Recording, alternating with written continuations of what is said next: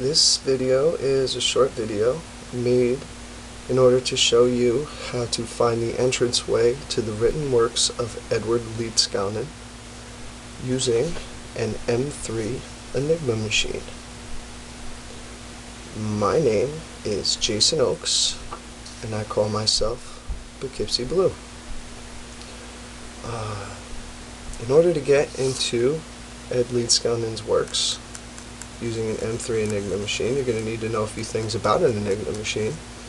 I found these settings myself using a few clues from this book, How to Read His Writings, the Unauthorized Guide to Decoding Edward Leedskalnin's Works.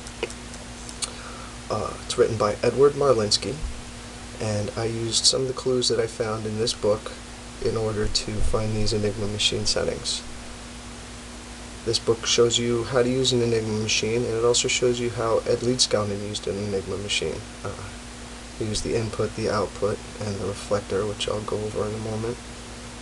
This book is written in clues, is very hard to read, but when you do learn how to read it, it is worth its weight in gold and will open up a whole new world for you into reading Ed Leedskalnin's works. I highly recommend buying this book, and I highly recommend learning a little bit about an Enigma machine before you attempt this. It's an interesting machine, and it's very interesting the way Ed used it in his writings. I credit myself for finding these settings, although the settings can be found in Edward Leedskalnin's book. They are actually very well hidden. They're hard to find. I found that after I discovered the Enigma machine settings by myself. So I credit myself for finding them using clues from Edward Leedskalnin's book. I still recommend buying it though, because it is highly informative and can tell you so much more about Ed Leedskalnin than I ever can. Before we start, you're going to need three important things.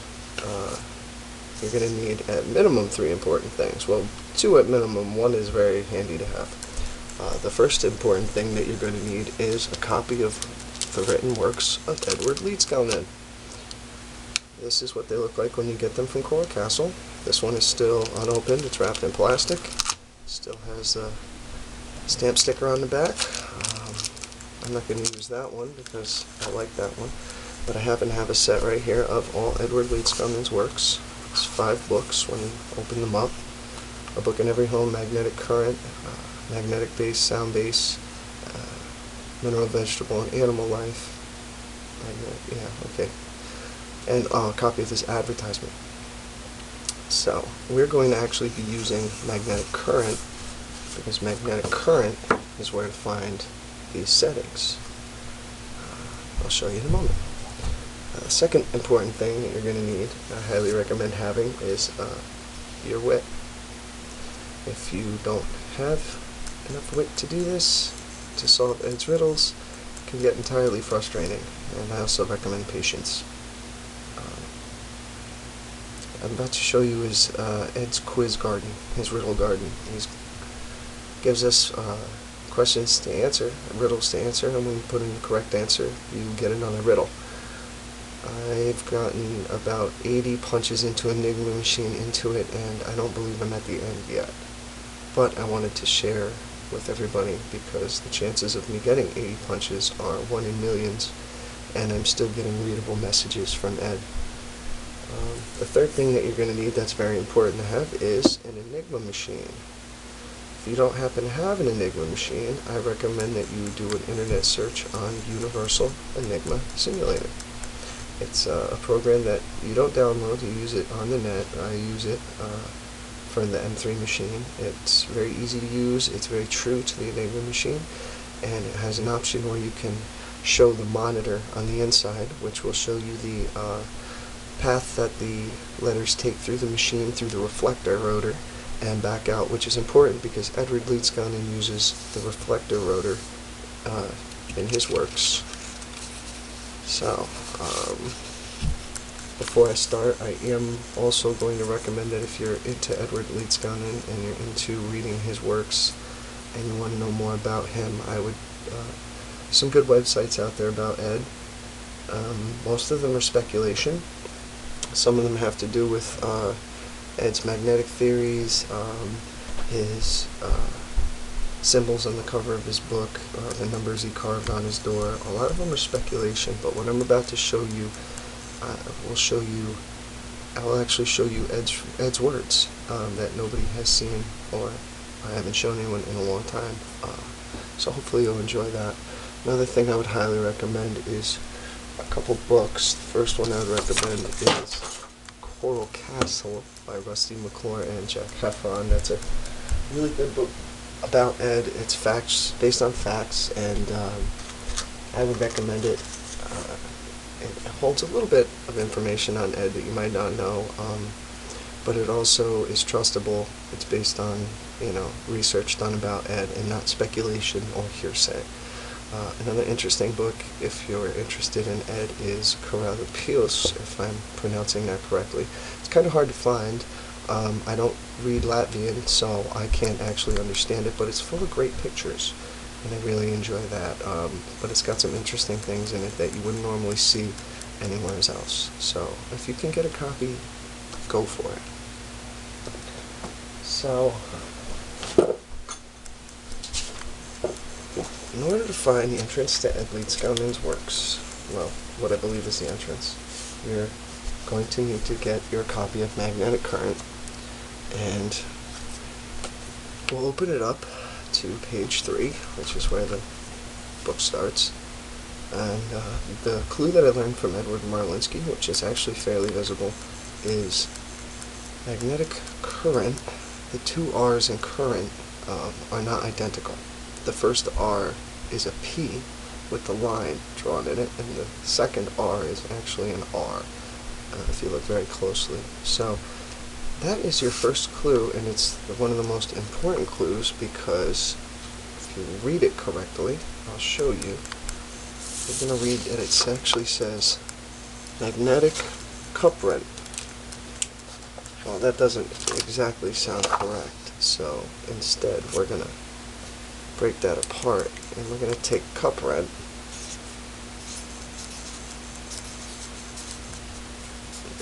and we're going to look at it as C uprent. I'm not going to go too much detail about Enigma Machine. I'm going to let you know that I found these settings because I recognized a few things in an Enigma Machine. The C, the U, the R. Most importantly, if you know anything about Enigma Machine, if you don't, a brief lesson is that it has different settings. The first would be the Wazenluge setting, which is 5 discs in an M3 machine. It would be 5 rings, 1 through 5, but it would actually be 3 of them. So any numbers 1 through 5 in succession of 3. The second would be the Ringstellung, which would be another 3 letters A through Z. So any letters A through Z.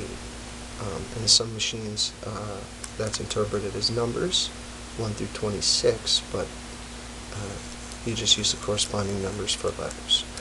The third thing that would be important is the U. That would be the Umzekkerwelt, or the reflector, which is the 4th rotor in the machine on an M3, and that's either going to be a B or a C, and that was the reason why I found the C in CU so important. CU. The third's going to be the Ringstellung, which is another 3 letters found on the front of the machine, A through Z. And the last one was going to be the Steckerbrett, which is actually plug wires, A through Z. There's 5 of them crossed with A through Z. So you get any combination of A crossed with Z, you'll get A crossed with B, you'll get A crossed with M.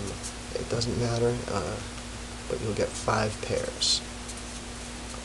I believe on an M3. That's what I've found in Ed's works so far.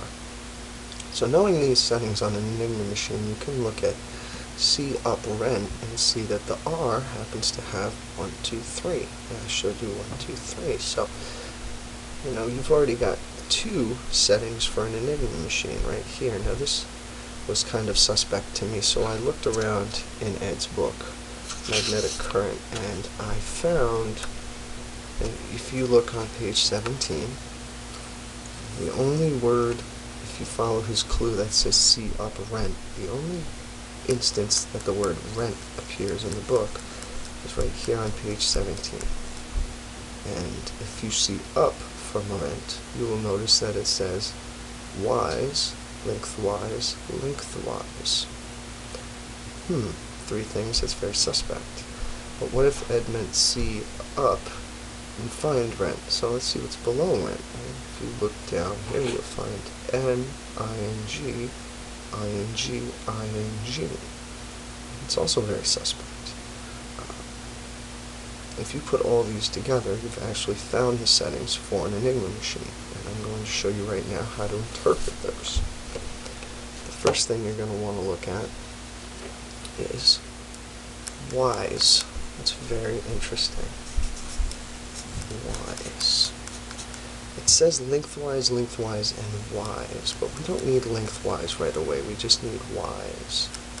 Now if we break this word up like we did with see up rent, we will find that W is E.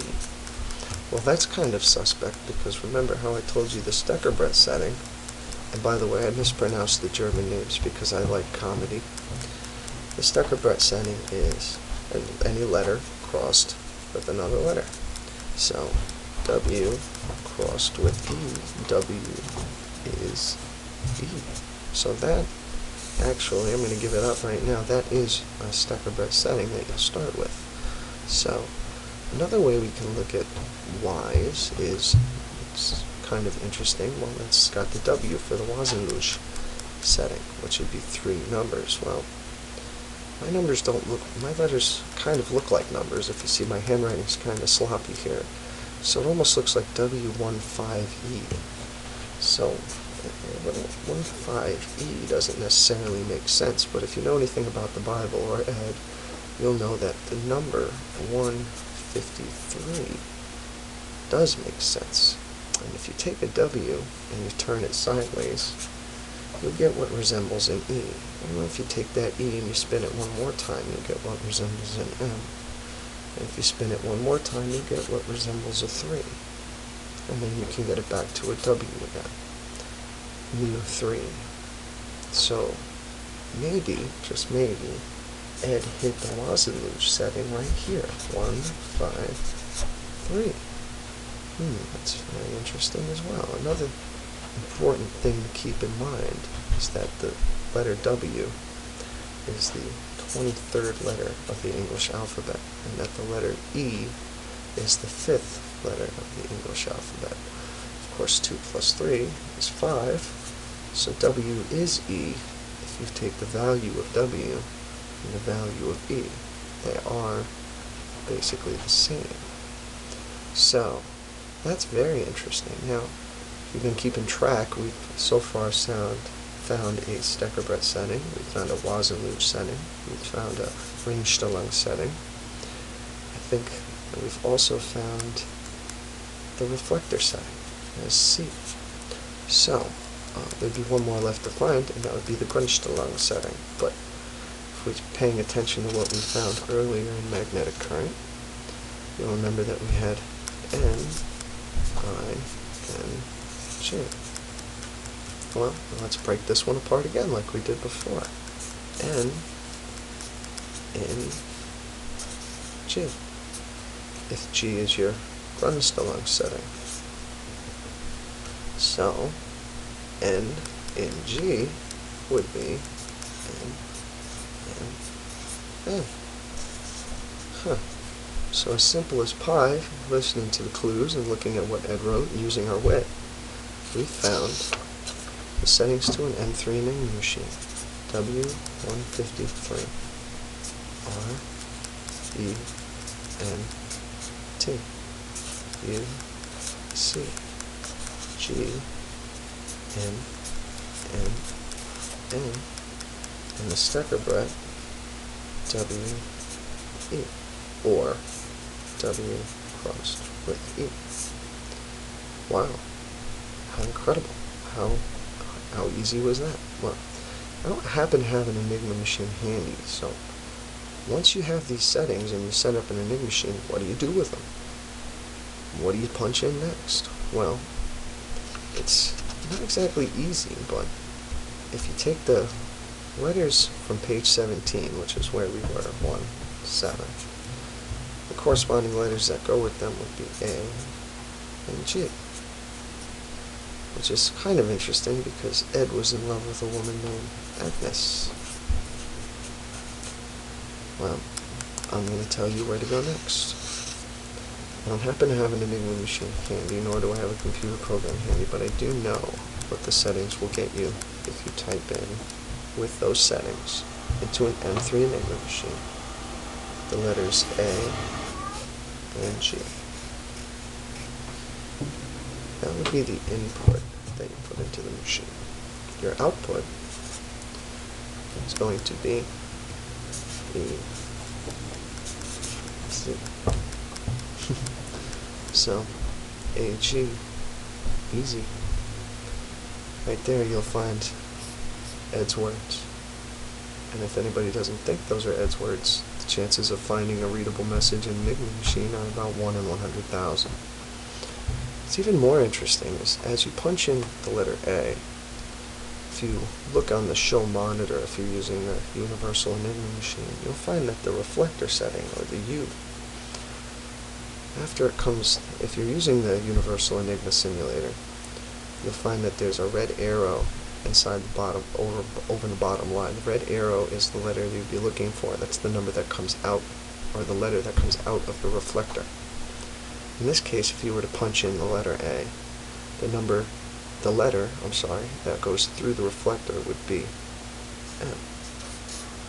So, if you were reading it this way, as you punched it in, you would punch in A, and you would get me.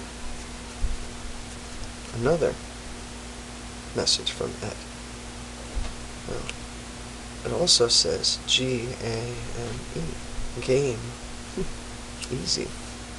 That's interesting. Well, the real interesting thing is if you punch in the G, and you look at the reflector, you'll get the letter Q. And reading down, it will say, quiz. Me. Quiz. Game. AG. Make. Easy. And those are Ed's words. If you have seen them, if you have read them, but I've shown them to you, and if you use an Enigma machine with the right settings, you'll find them as well. And if you continue with Ed's quiz and play Ed's game, you'll figure out what the next 2 letters to punch in are. It's not that hard. And during this process, Ed will also show you how and where to switch the stecker butts. So you'll start out with the M-E, or I'm sorry, W-E would be your stecker butt setting. Ed will give you more as you go. And Ed will show you for a total of 5 swaps, starting with the W-E. So, I hope you've enjoyed this, and I hope you've gotten a little more interested.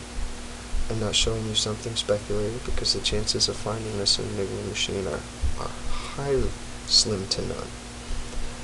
If anybody would like to care to try, if I consider A and G 2 punches into an Enigma machine, I am 80 punches into Ed's quiz game before I finally got a little stumped. They're very real messages, they're very real riddles, and they are beautiful. Ed's work is beautiful. I believe, this is my speculation, I believe that Ed knew everything about an Enigma machine because he worked at Bletchley Park. So I would recommend following Ed's trail. If this is what Ed wants you to know, Ed can teach you more, and Ed will teach you how to read his writings, and Ed will teach you how to go about learning what he wrote. My name is Poughkeepsie Blue. Good luck.